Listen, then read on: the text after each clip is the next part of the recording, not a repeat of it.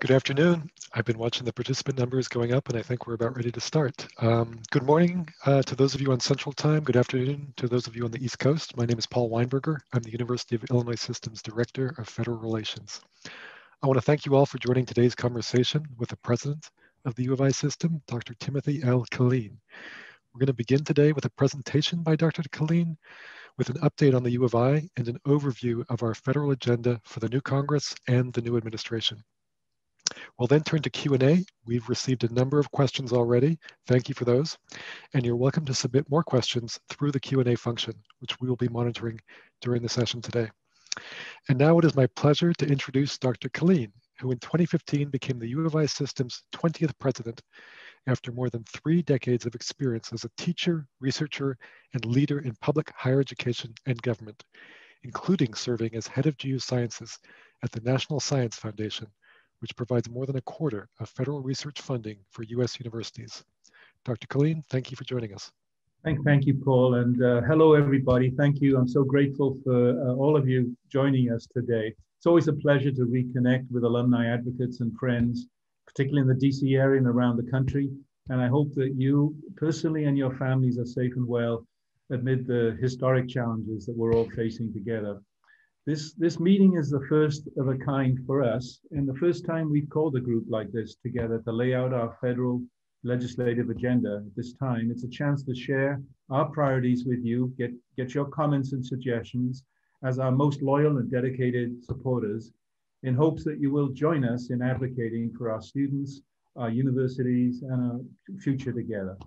But first, before I get to the priorities, I'd like to run through some achievements of which we're very proud across the U of I system, and successes that we will continue to build on with the help of the legislative agenda we've developed for the 117th Congress. Our successes have been literally life-changing, and the impact on the public good has never been more evident, perhaps, than during this pandemic. We've displayed our land-grant power in real time, marshalling our world-class resources to overcome the historic challenges COVID has handed us. And that includes successful leading-edge clinical trials at UIC for the vaccines that you're all reading about that are now rolling out to protect our citizens against the virus: Moderna, Pfizer, and Johnson & Johnson. And these are the vaccines that will help us restore the way of life that we all cherish. Then, of course, there's the breakthrough testing and surveillance ecosystem. The next slide, Paul, please, that we created to safeguard our campuses against COVID.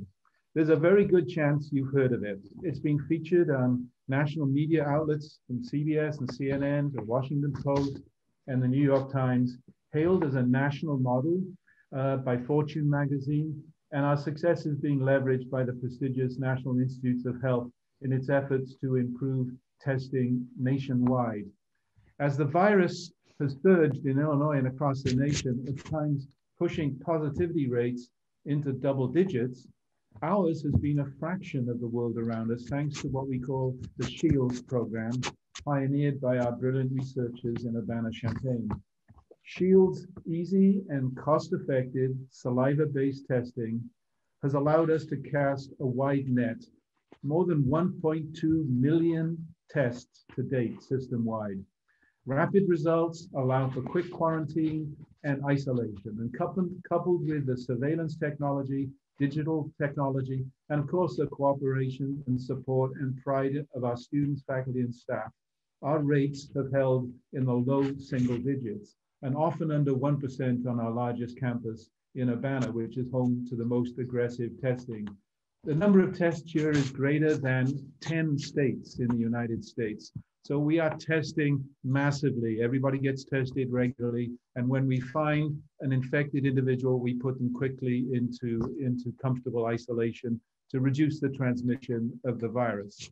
The success of this effort has attracted interest from literally around the world. And our team is working as hard and as fast as we can to obtain federal approval, emergency authorization for this testing, which carries benefits such as liability protection and will allow us to share it more broadly across Illinois and the nation.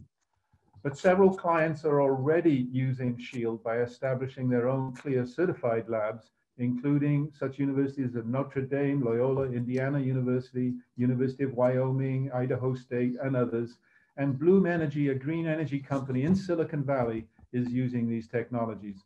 Work is already underway to roll it out for national use in New Zealand and the Philippines.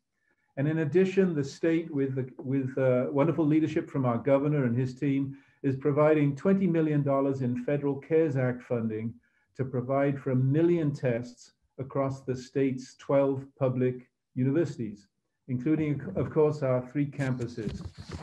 And we're looking forward to that. This success for COVID has been guided by a strategic framework approved by our Board of Trustees in 2015. And I want to go back over it a little bit because it's our guiding star. It was developed through a thorough, inclusive process that capitalized on the insights and expertise of our many stakeholders, internal and external. And so it's our common vision of what we seek to be in an aspirational sense.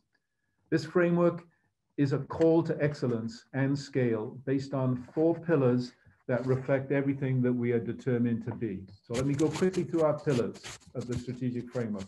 Pillar 1 is an institution of and for our students. Most fundamental mission of all, to be an institution that supports our students, to open our doors wider and wider to ensure opportunity and student success.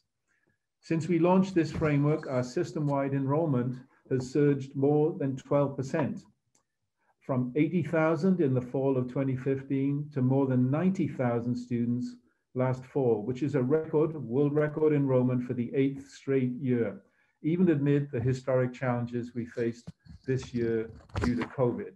And that's a lot of human beings. And it includes, the framework includes an emphasis and a commitment to increases in areas that promote equity across our society, including, and we never stop working to support the students of Illinois, opening doors of opportunity for underrepresented students, and to change the trajectory of entire families by welcoming more first-generation students.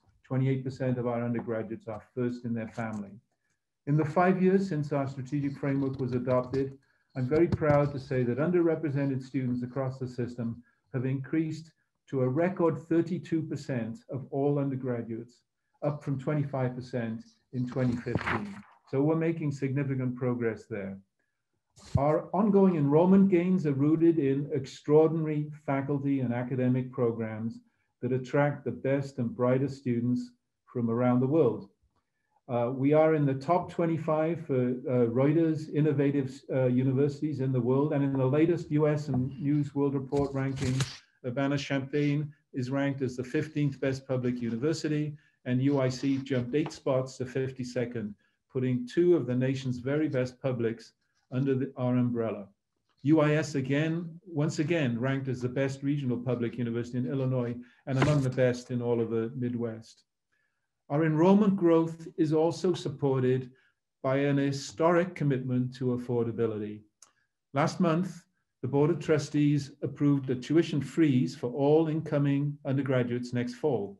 This is fall of 2021, adding to cost containment efforts that included a 5-year freeze for Illinois students that stretched from 2015 through 2019, our longest freeze in half a century. This means that in-state residents, undergraduates, will see a freeze in 6 of the last 7 years. Our only increase for in-state students over that period was a sub-inflationary 1.8% increase last fall, an increase that we covered for every Illinois freshman through federal's CARES Act funding to help them through the economic hardships that many faced due to the COVID pandemic. So holding down costs, no matter what's happening, will be just as important next fall. And it's incumbent upon us to support our students, to open our doors wide, to make sure that every deserving student is not turned away at the door because of financial circumstances. And that allows us to maintain the pipeline of next generation talent that the state needs to move past the economic circumstances that we're now in. So that's pillar 1, all about our students: access, affordability, success, graduation. Pillar 2 is research and scholarship with global impact. And the second of our framework's 4 pillars calls on us to think big and use our power as a research giant to solve the world's biggest challenges. You've seen it with our COVID work, but this legacy has made us a place where the world turns to solve its greatest challenges and has attracted more than $1 billion in funding this year for sponsored projects. And that ranks among 15th among universities nationwide. Our faculty received over $590 million annually in federal research from the NIH, the National Science Foundation, Department of Energy, Department of Defense, the National Endowment for the Humanities, and other federal agencies. So we're competitive in all of these settings. And Urbana-Champaign routinely leads the nation in NSF grant awards. And UIC is a top recipient of NIH funding with its most recent year of funding topping $410 million. So this kind of endowments and support is funding breakthroughs for tomorrow, such as pioneering work by researchers in Urbana that has engineered a shortcut around a glitch in photosynthesis that could make crops 40% more productive and provide food that is critical to sustain our growing world.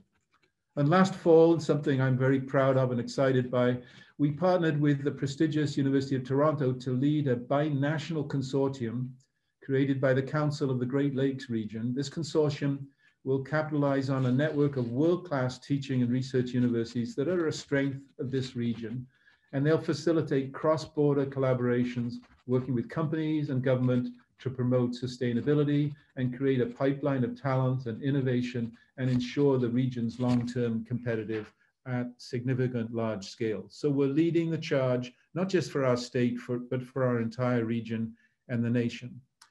And these discoveries don't gather dust on the shelf. We put it to work for the public good. More than 300 startups have grown from our research, and our research accomplishments have landed the U of I system in the top 25 of the latest rankings of the world's most innovative universities around the world.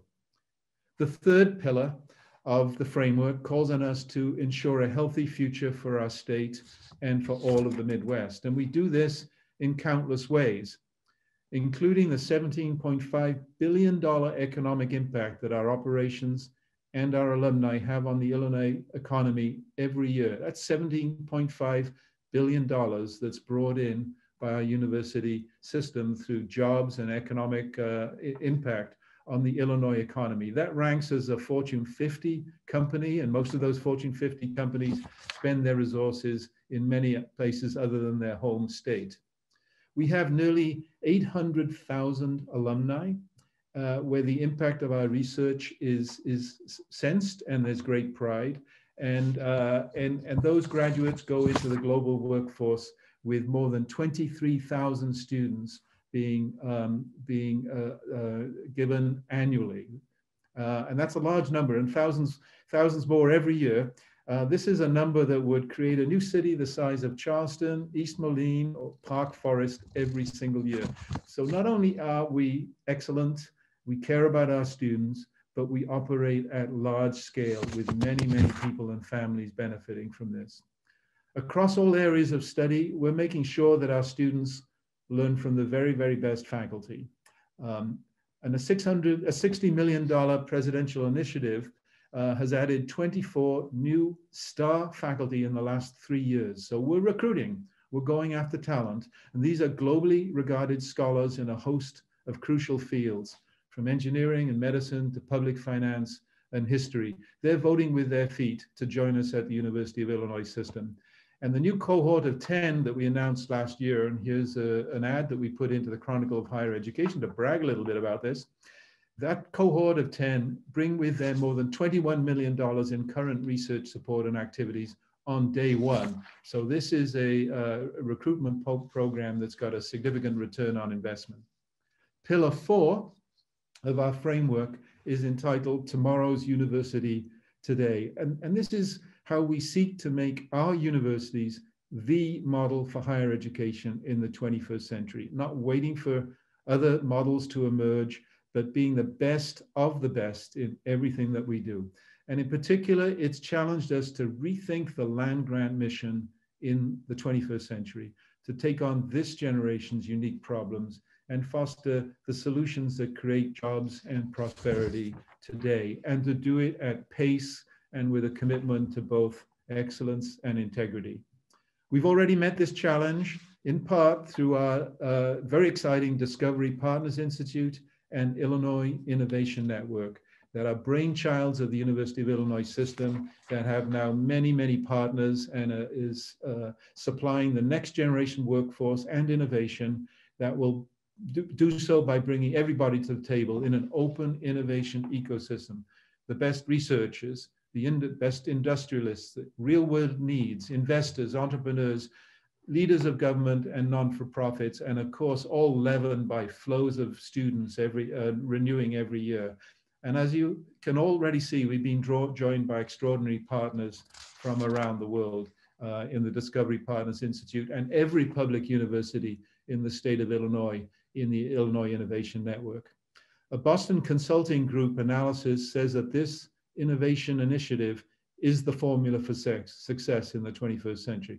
And they project that over the next decade, this enterprise will pump another $19 billion into the Illinois economy and create 48,000 new economy jobs, not just for high tech, but for individuals who may have been displaced by automation or changes in transportation.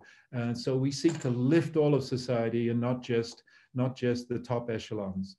In December, Governor Pritzker released more than $142 million in capital funding approved by the General Assembly to support this enterprise, to support construction of DPI's permanent headquarters in downtown Chicago, in the South Loop, just very near to some very needy communities, as well as the downtown area, as well as multiple IIN facilities and other projects on 5 public university campuses, including UIUC and UIC. The state funding will support construction of an iconic world-class DPI headquarters pictured in the architectural concept here.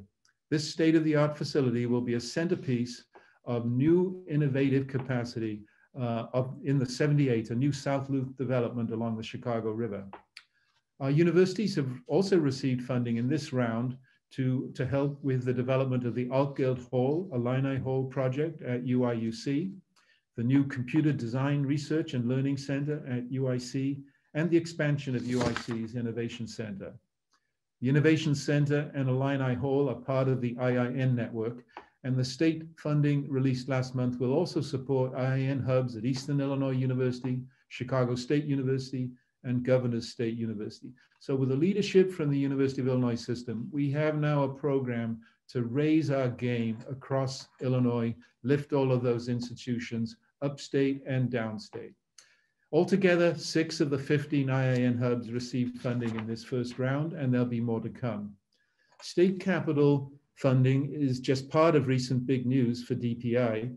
The Pritzker Foundation, in the next slide, announced last month that it is donating $10 million. Paul, could you give us the next slide, please? Over 5 years to launch what is being called the Pritzker Tech Talent Labs. So this is philanthropic support to provide for a new research and training center that will be home to multiple inclusive training programs for high school students and current workers, with a special focus on helping more women and people of color prepare for and then land tech jobs. By 2019, the Talent Lab hopes to help 7,000 people secure tech jobs, including 3,000 women and people of color. So all of these achievements we have reached by stretching for the high goals of our aspirational strategic framework. And they show us that yet again, the U of I system is a place where anything is possible, where we turn uncertainty into extraordinary. So how does all this map into our federal priorities? Our legislative priorities for the 117th Congress seek to gain the financial resources, the policies, and the support to help us keep expanding our extraordinary power as an engine of progress, supporting these many students, the faculty, the research endeavor, and all of the issues that we're called on to do from our strategic framework.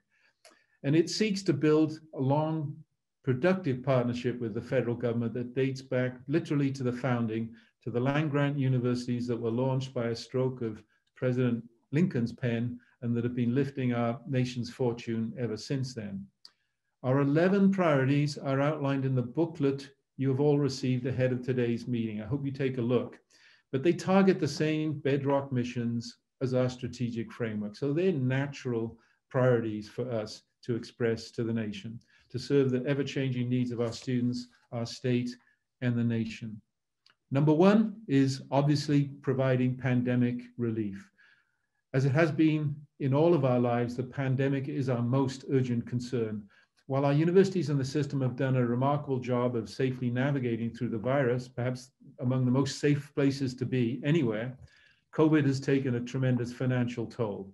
Through last November, the total impact stands at $500 million, and that excludes our hospital in Chicago.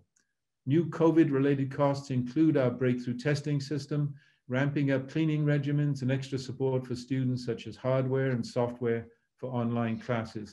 We're also experiencing significant revenue losses, including housing refunds after students went home and nearly a year's worth of canceled events. But we're very grateful for the relief Congress has already provided through the CARES Act, but more is urgently needed. So we seek your help in this advocacy. We're calling on legislators to approve an additional $120 billion in aid for students and universities nationwide, including all public and private non-for-profit universities nationwide. We also support $26 billion for federal research agencies, along with regulatory relief to address the disruptions that the pandemic has caused for research grants. And I can tell you that this call and this priority has been very well received by our wonderful Illinois federal delegation. Number two is enhancing higher education affordability, access, and student success. You've already seen our own commitment to that, but the pandemic has further heightened the need to ensure that higher education is affordable and within the reach of every deserving student, no matter their socioeconomic background. It's a core commitment across the U of I system, evidenced by the tuition freezes that I've described. But on top of the tuition freezes, we've also more than doubled our own institutional financial aid over the last decade to now more than $258 million annually. That is making a real difference in the life of our students, including the 22% of current undergraduates who are first in their family. But the impact runs much deeper. Through institutional, federal, state, and institutional aid, most in-state undergraduates pay less than full tuition and fees at every one of our 3 universities. 62% in Urbana-Champaign receive aid, 71% in Chicago, and 81% at Springfield. So it's the minority of our students that pay the full tuition and fees. So we're urging Congress to continue an investment in students by reauthorizing the Higher Education Act for the first time since 2008. Our priorities for the reauthorization include increased Pell Grant awards, expanding support for campus-based financial aid, and affordable loan options for undergraduate, graduate, and professional students. We also support funding for programs that target student success and not just getting them in the door. And that's a top priority for us at the University of Illinois System, another of our many successes. Our first-year retention rate is 88%, compared with the national average of 81% for 4-year publics. So we retain our students at much higher rates. When they get in our doors, we do everything we can to ensure their success. Our 6-year graduation rate is 76%, well ahead of the 61% average nationally for publics. And student debt averages more than $4,000 below the national average.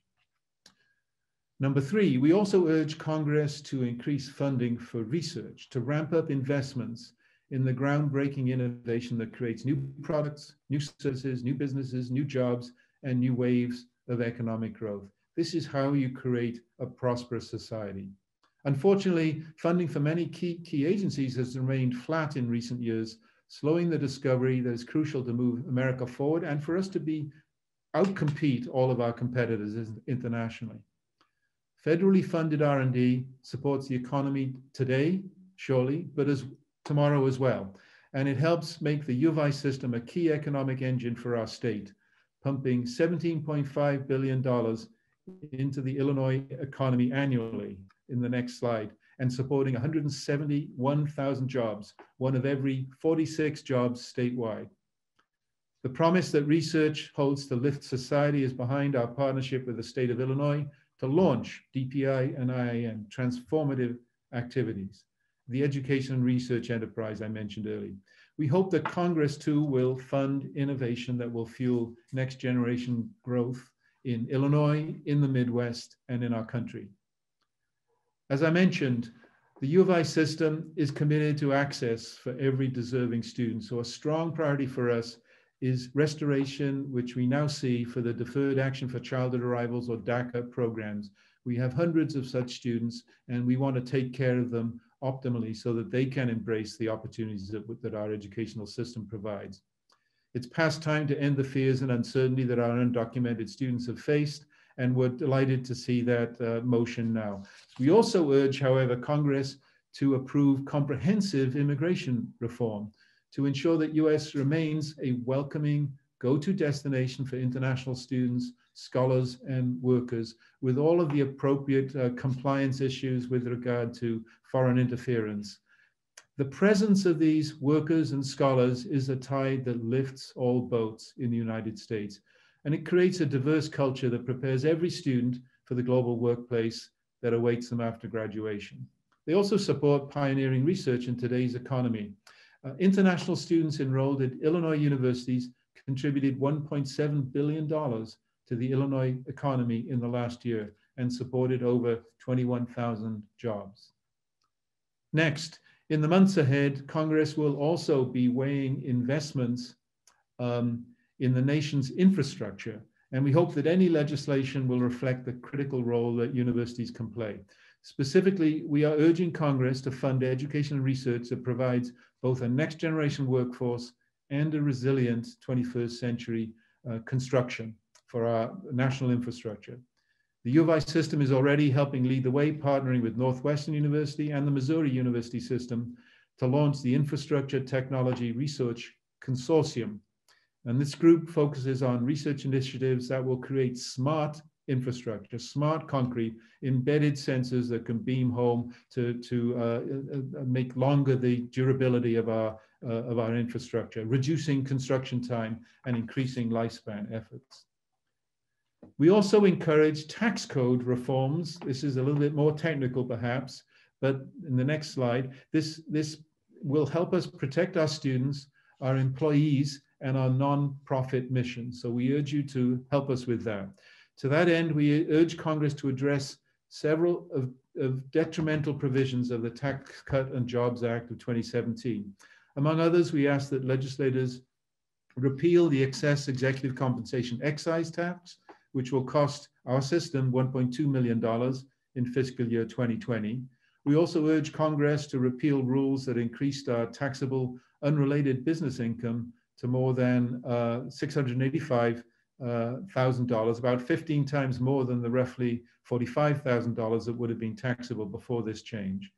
There are several others in your booklet, including a request to reinstate the so-called 80-20 rule, which allowed taxpayers to deduct 80% of a contribution made for the right to purchase tickets for college and university athletic events. So I hope you will all join us in pride and advocacy for these proposals and the other initiatives outlined in your booklet. If you aren't already a member, Illinois Connection makes it easy to call, email, or tweet your support to your elected officials on behalf of our system.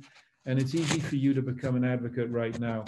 We're posting a link in the chat that you can click on to register and become an advocate for the U of I system. And we'll make it easy for you to know what we're looking to advocate for and how to go about doing it and who to do it with. Thank you all for taking the time to join us today and for your loyalty and commitment to our world-class university system. I've tried to touch on the things that make us special, that make us altogether extraordinary, and that we're proud about. But the new century beckons, and we need to do yet more at excellence and at scale to provide our students with the kinds of opportunities to create lifelong opportunities to raise families, to have jobs, and to create equity and prosperity in our society. Thanks so much for your time today. I'll go back to Paul.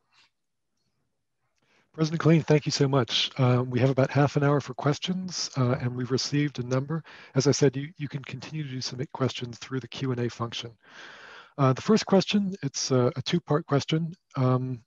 What kind of longer-term impacts do you think the pandemic will have on higher education, and what is your vision for higher education in the next 5 to 10 years? Well, that's a great question. And of course, that challenges us to think about the future, the post-pandemic nature of the university. I don't think we're going to move away from our moorings, which are all in the land-grant mission. But one of the silver linings of the pandemic is actually that it's forced us to be more nimble and innovative. We've had to go to hybrid learning. We've had to use technology. We've had to make a lot of changes and adaptations, some of which we found work well and will be likely to remain even after we defeat the virus. So the whole approach to learning optimally, to safe socialization for students, to timing events and procedures, and the role of collaboration across regions, across institutions, using digital means, are all there for us to really co-design the future.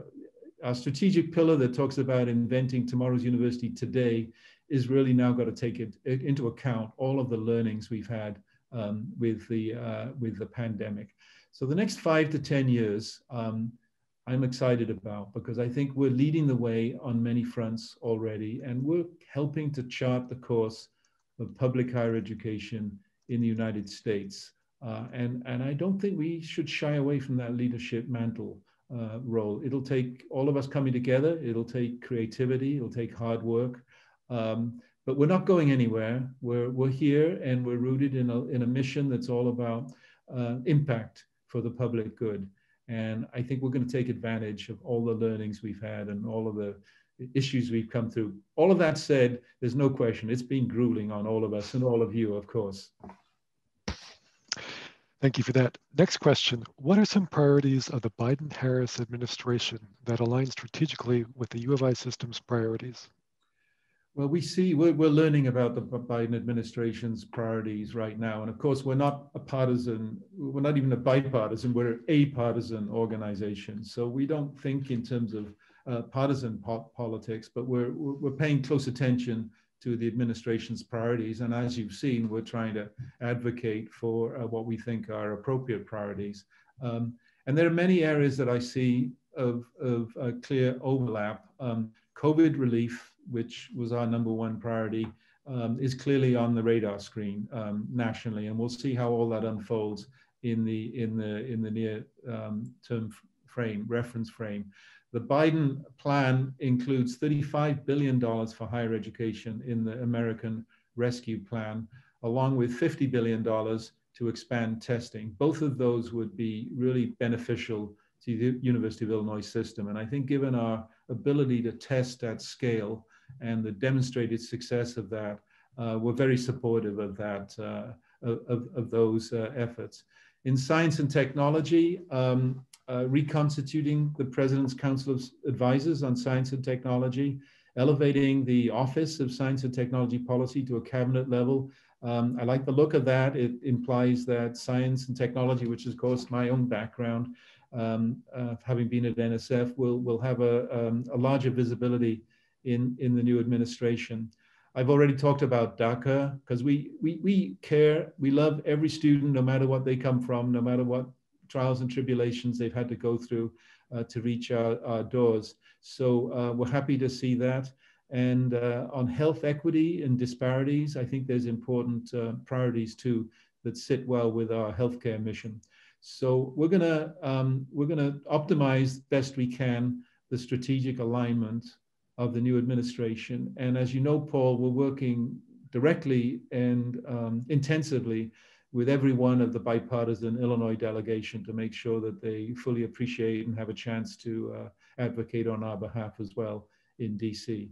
So those priorities seem to sit naturally with many of the things we care deeply about. Great. Next question, and I promise I didn't write this myself. How can the federal government better support land-grant colleges? Well, we love the land grant mission. I use the term a lot. You know, when we were developing the framework, we thought for a little while, should we move away from the land grant as a term of art? Because not everybody naturally understands what it means. Of course, if you're an alum, you know exactly what it means. It means public, affordable, accessible, prestigious, excellent public education that is inclusive in outlook. And so the land grant is part of our mission, part of where we came from and what we look like. We ultimately decided to keep the phrase because it's so meaningful historically, and sort of recast it in land grant for the 21st century. So we do think these institutions are of enormous importance to the country. If you look at just the discoveries and the inventiveness and the new whole industries that have flowed out of the land grant systems writ large, every state has a land grant university.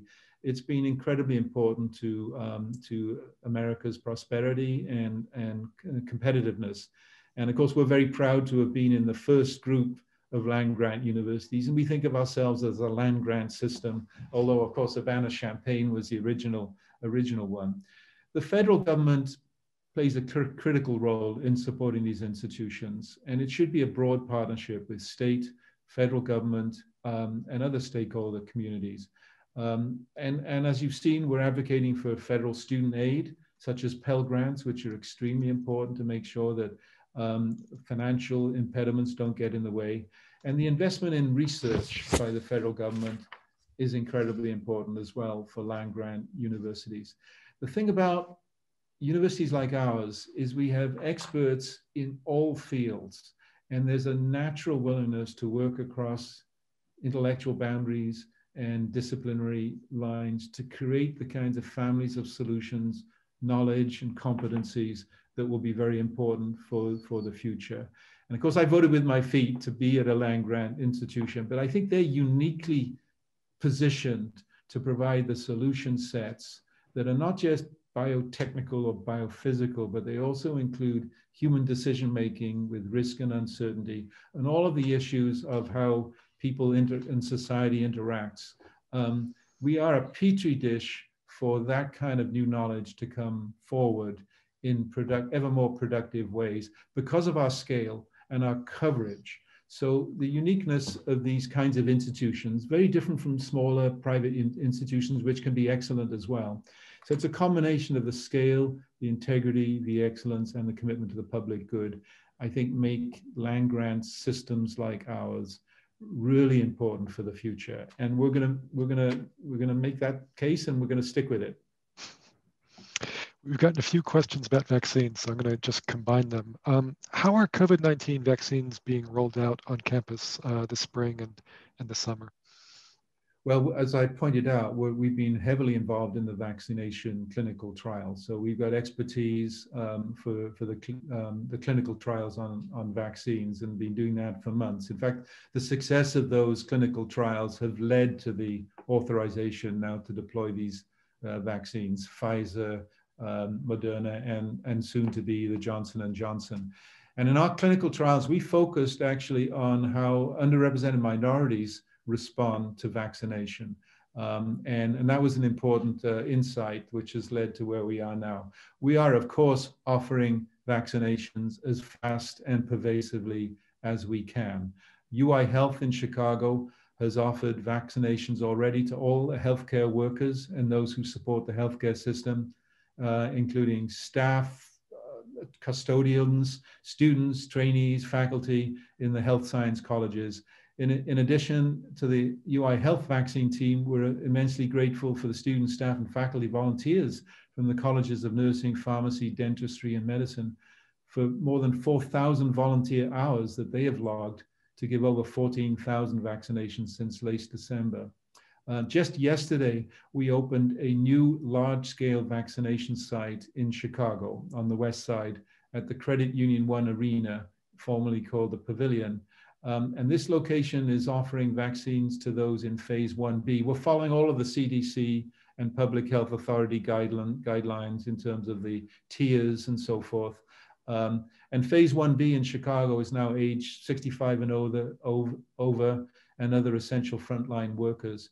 And in that site, we are planning to have as many as 40 vaccine stations that will be up and running. So we're very anxious to get that going rapidly. But we've already done, last time I looked, more than 14,000 vaccinations by UI Health. So we're experts in it, and we're working through all of the guidance that comes down from the public health authorities.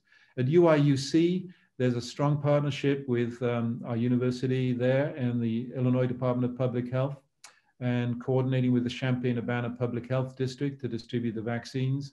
And we're collectively leading vaccination distribution for all employees in the county. But we see this rollout as being, slower than we would all like to see, but it'll go charged through the spring, of course. Vaccine appointments now in Urbana-Champaign are available for higher education employees in select categories. UIS has been designated as an approved site to deliver COVID-19 vaccination. And while we're still trying to figure out what exactly that means, we're ready to go at UIS as well. So our whole posture is to be ready and able to vaccinate at large scale using all of our expertise and our knowledge of how these vaccines work. We're a little bit limited by the supply and by the tiering and the phasing structures of the public health districts and their rules, but it's up and running, and I'm happy to see it accelerating as well. Here's another question. How well is hybrid education working at your universities? Well, that's another great question. We were forced into hybrid education like in a matter of a week to 10 days, as you all remember, in March. UI had the advantage of many things because we were the institution that created the first web browser. We were the institution that actually created the first ever educational software back with Plato. We're now all dependent on educational software, right, piped into homes. And so we've done a lot of innovative thinking. We were also the first institution to create the concept and deploy it of a chat room that we're now using literally as I speak, right? That's how we're all working together. So UVI was as well positioned as any university to move quickly into this hybrid formulation of limited but substantial face-to-face coupled with online education. And we've done it as well as any university. I'm very proud of the excellent quality of the online components and the face-to-face components. And incidentally, UIC just got ranked as #2 in the country for its online undergraduate education. So we're good at this. We have 150 programs already and online, but we've been buffing them up and improving them over the summer months. So it's been going well. I would say the hybrid model has been going well, thanks to the strengths, legacy, capabilities in online teaching and education. UIS has been advising the whole state on how to do online education in K through 12, for example. And we've taught everything from chemistry to dance to history with online as well as in-face. We've provided training for our faculty and instructors. And so we've jumped into it, as we always do, with 2 feet. And now that with a testing regimen has been as successful as it was in the fall, and we're already seeing for this new semester very encouraging signs of very low positivity, safe environments, good compliance with the protocols, et cetera. We're going to be able to ramp up our face-to-face components in this hybrid system because students clearly benefit from and want to get more face-to-face exposure to, but we're not going to have the jammed in like sardines, big classes, of course, and mask wearing and protocols will be all in place. So I'm proud of how well the hybrid education system has worked. And as I said earlier, lessons learned from this experience, I think will enrich our thinking about what comes next as we look at the next phase of the land-grant mission, and including such things as lifelong learning opportunities for upskilling and reskilling and credentialing and so forth as we try to kind of expand our offerings. These are all good questions, Paul. Next question. Thank you, Dr. Killeen, for laying out your federal agenda. What can we alumni do to help you with that agenda? Help us directly by joining Illinois Connection, by clicking on the buttons that you look at and you think are appropriate for what you want to do, making the representations, supporting to the extent that you think it's appropriate our agenda in advocacy, showing up. Events like this is incredibly important, and not just demonstrating your commitment, but it's important for all of our staff to see that we have a community that is engaged in this mission with us. So it's not, I think there's one area where I think you can all help, and that is to help us with the narrative that I've tried to distill in this 40-minute discussion. I've talked too long probably, but it's a great narrative. And, I'm just one voice. I hope you recognize I'm a strong believer in the upward arc of this narrative and its genuine importance for the future. Help us with that narrative, because lamentably, I think public trust in higher education and in other institutions has eroded a bit over the last decades. It's eroded because of cost concerns, because of concerns about, problem sets and maybe accessibility concerns. And we want to sort of reset the narrative. So to rebuild that public trust and confidence in these institutions as being in direct support for them. That's why, so help us with the narrative, telling the stories. Our best narrators actually are our students, not our presidents, frankly. They're our students. But many of you have been students, and you know intrinsically the value proposition and how it had meaning to you and your life and your families. Expressing that broadly. I often joke that, you can turn to the person in the supermarket queue when we can do that again, or maybe in the spatially distant supermarket queue, and you may have to shout a little bit through your mask and say, did you know that the University of Illinois system is responsible for 1 in every 46 jobs in the state of Illinois? And those talking points do resonate. I know that firsthand. They do resonate with decision makers, but they have to be reiterated and reiterated and reiterated, because there's not a natural sense of trust and confidence in institutions like ours. And we need to take it upon ourselves to rebuild that. So please help us with the narrative, couch it in your terms, join Illinois Connection. And if there's a button there to, message to your congressperson, then I'd encourage you to do that. These decision makers do have an amazing voice. And this is a very interesting time in history. Obviously, a new administration coming in, there's some rethinking going on. We're coming out of a pandemic. How do we get out of a pandemic? I think we can make the case that the U of I system has done better, is the model for how to deal with this transmissible disease on a campus that's got 50,000 students on, without a single hospitalization or a single death, or any evidence that the community in which we're embedded got infected from students. Unlike other, college towns can't say that. So spread the word is basically what I would say, this sort of simple response to the question. But thank you for asking. Next question in the chat. What are some steps that the university system can take to expand mental health services and programming across the U of I? Do you believe the state of Illinois and or federal government should allocate funding for public universities to hire more clinicians and provide infrastructure for counseling services? Yeah, thank you for that question too. I'm very worried about the mental health implications of this pandemic for our young people. The combination of isolation, less ability to socialize, to make new friends, which young people are, wired to do, and all of the stresses involved in the public health crisis that we've all been living through have taken their toll on people.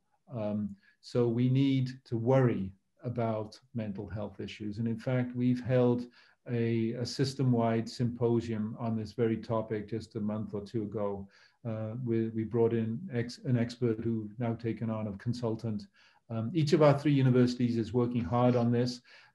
It is surely appropriate to increase mental health counseling on each one of our universities, and we're moving in that direction. However, there are more things to work on as well. So, things such as safe socialization, check-ins, making sure that we're a caring, mutually caring community, that groups and individuals don't feel left behind or left out, that while we have a strong commitment to First Amendment and rigorous debate, we don't demean one another, and we have a culture of respect that pervades our system. But you're right to be worried. It's right to be asking that kind of question. I would put it in right up top almost of the concerns that we have now of the impact on this pandemic. And then if you think of the K through 12 communities too, the parents who are trying to juggle jobs and teaching and young people and all of the multi-generational families that are no longer able to do what they once felt was so natural as easily. I think there's stress in the whole of society, and we need to be working with our experts. We have experts on all of these functions. We have policy experts that are writing reports on family resiliency, for example, and many other factors that go into creating a durable, resilient community in times of stress. But we need to walk the walk too on our campuses. And we've engaged our students in this thinking as well, so that there are many things that we're working on. We're adding social workers to our police so that we can address mental health issues when things blow up a little bit, so that the first instance is not draconian in any sense. So I think there are many things that we're working on here. Each university has its own set of priorities. They're slightly different in Chicago than Urbana-Champaign, but mental health of our students is a great concern for us, and we're working on it. But I would also say the mental health of our faculty and staff is also a significant concern. And our healthcare professionals, the nurses and the janitors who clean up rooms in the COVID wards and so forth. So we have to take care of a lot of people, and it's connected tissue that as a community we need to sort of manifest and be a little bit more fault tolerant, I think, these days than perhaps before, so that we recognize, our consultant came in, and one of the things he said, yes, refer when you have an issue that you need to refer to a professional, but also try to relate to the individual who may be, who may be anxious, may be alone, may be fearful, that just relating as human beings to others is an important part of how you build a culture of care in a community like ours. Long, rambling answer, incredibly important question. We're close to the hour, but I think we have time for one more question. I'm looking at a question about our Defense Department funding. Can you discuss the Applied Research Institute and how it fits in with the overall research strategy of Illinois? And in particular, how can the university leverage ARI, DPI, and other units on campus to transition 6.1 and 6.2, which is as you know, Dr. Killeen, the basic DoD research, into efforts that use 6.3, 6.4, and 6.5, which is the more applied R&D research funding? Yeah. So that question is in the context of ARI, which is a fantastic institution that we're very proud of and is very energized and excellent and successful in gaining DoD research. I'd like to put it in the overall context of translational work, and not only answer with regard to the DoD agencies, but we do support work, research for the DoD, the DOE, and in fact, we're doing seminal work in hardening infrastructure security. Cybersecurity as it relates to the grid, for example, is something that we're really working on very successfully with DoD agencies as well as DOE and other agencies. But I think this whole thing about how do you take what you called 6.1 to 6.3, it's really taking basic research elements of new knowledge and applying it broadly through applications that serve society in broad ways. That's what DPI is all about. And in so doing, you create jobs and companies and small, medium, large businesses. You create collaborative pathways. You basically build society up. And you solve problems as well along the way that are meaningful problems. So because of our emphasis on the public good, we want to do good things that serve society, whether it's in national defense or in grid security or in biomedicine or vaccine development, therapeutic development, in agricultural aspects, transportation, you name it. We want to serve society by not just creating the new knowledge and disseminating it to our students, but deploying it and translating it into service to society. So that is all in my mind, part of what we call the land grant mission. Land grant is such a great term. It encompasses everything I just said. It goes all the way from taking care of people who need an education to supporting society through providing the good services, ideas, companies, jobs to support society in all of these different domains. ARI is an amazingly important piece of that. We're very proud of the connections we have with the DoD as one of our very significant funding agencies. We'll continue supporting that as we move forward. But I think this is a time in the next 10 years where there's focus. There's been a bit of a false dichotomy between pure versus applied science, or this is for us, but not that piece of it for us. The whole thing is a continuum. And in my simple mind, I think you can do excellent work in research that enables practical outcomes directly, as well as excellent research in a room where you're studying fundamental processes that nobody has a clue how they can yet be applied to anything else. We're big enough, strong enough in excellence to fill out the whole spectrum, ranging from the deep disciplinary dive in what some people might say esoteric topic, all the way through translational work. But I think as we rebuild the economy, we need to have a focus now on translational work. We need to recognize openness to the external communities because we're big, we can do things at scale. We have these many tens of thousands of students. They need jobs. We need to connect to industry. We need to connect to all of these agencies. And we need to have an open, innovative pipeline that goes all the way through and beyond. Thank you for that question, too. Wonderful. Well, thank you so much, Dr. Killeen, for joining us today. I want to thank our audience. We've had over 200 participants. It's been a great showing. It's been a great conversation. We'll have a recording posted if you want to share it with others. And I'd encourage all of you to please stay involved with the U of I as we continue to advance our federal agenda this year. And as Dr. Killeen said, please consider, if you haven't already, signing up with Illinois Connection to help us move that agenda forward. Thank you so much, and I wish you all a great day. Thank you.